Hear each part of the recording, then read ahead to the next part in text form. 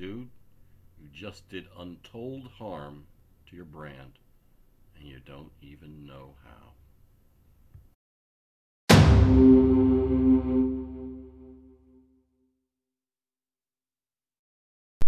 This is Act My Age, lessons from a guy who's old enough to know better.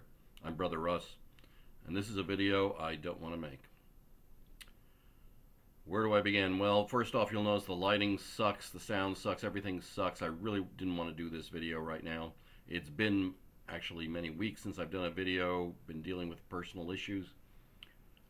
But this whole thing, AlphaM, Aaron Marino, did a video a couple of weeks back, I guess now, week and a half, about how Movement was better than Rolex as a watch brand.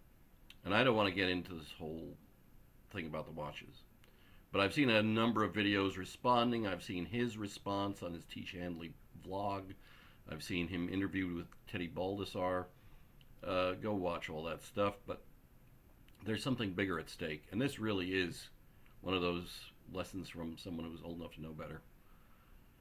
In all of that stuff, he recognized that he made a mistake doing the video. He thought it was a joke. Fine. But what he doesn't understand is the damage that he did to his own brand. And why. That's most importantly. At least he's not acknowledging it. And that's what this video is. The damage that he made is actually pretty simple. It has to do with being a trusted advisor. When you're used to consultative sales, you try to become a trusted advisor. In other words, it's one thing to sell soap. You sell the soap, and you're out the door, and if the product's any good, they come back and they want to buy another thing of soap.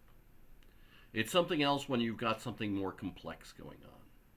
When you want to be seen as a trusted source of information, and that's what the whole AlphaM brand is. If you've ever seen his videos, he deals with men's style. He does a wonderful job at so many things. But not this one. And this one actually made a huge problem for his brand, and one that I have not heard him or anyone else talk about for that matter. So that's what this video is. The problem is that he was a trusted advisor for lots and lots of men on the internet, particularly younger men trying to understand men's style. AlphaM was it. He was the trusted advisor. If he brought a product on, if he talked about a particular style, if he talked about a particular way of dressing, men would flock to it. The problem with this video about Movement being better than Rolex has nothing actually to do with the products themselves, but when you start talking about the impact of it, a lot of folks now realize that he's a salesman. Period. There's nothing wrong with being a salesman. He's a very good salesman. Salesmen do well. But in the world of selling, there are people who sell, and then there are trusted advisors. He used to be a trusted advisor to a lot of men. We're now going to look at him as a salesman. He just made a huge step down. And that's the problem. When you're doing what he does for a living, it all bends on being that trusted advisor. You have to be the voice the people listen to. When he says something, people want to act on it. The thing about a salesman, well, think of every infomercial you've ever seen at 3 o'clock in the morning selling you Ginzu knives or some new detergent. It may be effective, but when that person comes on the screen, you don't think, oh, I have to hear what they have to say because they are the people I trust. This is somebody I know is going to guide me in the right direction. You don't do that with infomercials. You don't do that with most salespeople. You do it for trusted advisors. And Aaron Marino just made the step down to being a salesman for a lot of men, because he did something, apparently unconsciously.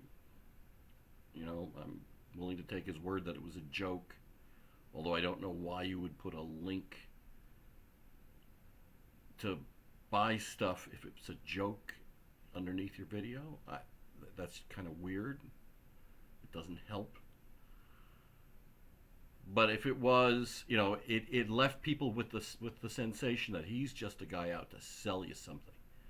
And as soon as you make that leap from trusted advisor to salesman, you have just damaged your brand incredibly. And that's what he did. There are a lot of fellows that are going to be unsubscribing. There are going to be a lot more they'll watch. But it'd be interesting to see his conversion rates on his new products. Because up until now, a lot of guys took everything he had to say as gospel. And now it's going to be, really? How much commission you making out of this one, Aaron? Because, part of it, and once again, he one of the things about the whole Rolex versus movement thing that he doesn't seem to quite grasp, he says, well, he likes the style of movement. Fine. You know what? I like the style of certain fashion watches. But I go to eBay or GearBest and I buy pretty much the exact same watch with the exact same look for like $5 or $10, not $150 or $200. That's the piece that he misses here. Yes, the movement guys have made a great success. They've made a great success selling something that you can get elsewhere if you shop for a tenth of the price. I did a video on that as well, on the whole thing about fashion watches. You can watch that. I'll try to put the link in below. But this is the thing. He is now fallen. Congratulations, Aaron. You are now a sales rep. I don't think it'll do you a lot of good. So hopefully you will recover. Hopefully you will build up again the trust, because you lost a lot of trust. And that's the problem. Trust doesn't come with a paycheck. Trust is what makes everything go when you're a sales rep. So you can get that consultative sale because people trust you. Now there are a lot of people who simply don't trust you anymore. So anyway, this is the video I didn't want to make. Like, subscribe. See you in the next one.